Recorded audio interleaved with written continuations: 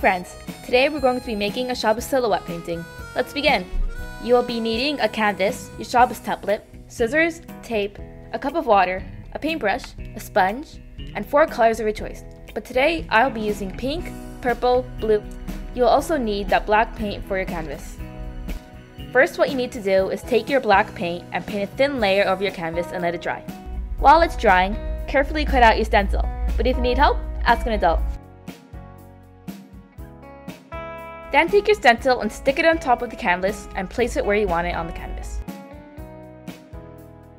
Then fold over the edges behind the canvas and make 4 big pieces of tape. Stick the tape to the back of the canvas over your folded edges. Then prepare your colors for painting.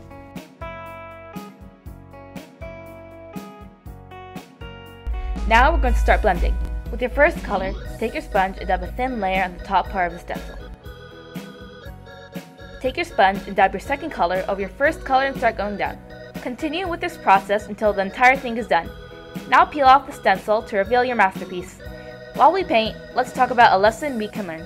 Just like a little bit of paint lit up this canvas, we can light Shabbos candles and add a little bit of light to this world. And there you have it, a gorgeous painting. Make sure to like, subscribe, and turn on the notifications so y'all can get notified when we make another video. Have a great Shabbos! Bye guys!